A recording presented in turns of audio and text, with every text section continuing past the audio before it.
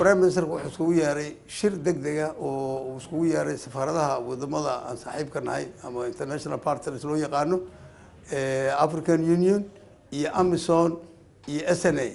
waxa la iskugu yeeray waxay ahayd qorshe hore u soo socday oo SNA waday iyo dawladda Soomaaliya ay wadeen oo ah soo dhawaaday markaan qaabkii fulitaankiisa soo dhawaaday sidii international partners AMISOM ay nooga taagi lahaayeen sidii loo wada sameyn lahaa qorshe cusub oo joint operation ah oo loo wada fulin lahaa xilliga soo socda arrimaha mataqaana la rabo in lagu cadaadiyo ama lagu mataqaana looga saaro gobolada badan ee ku dhex jiraan mataqaana nimankaas argagixisada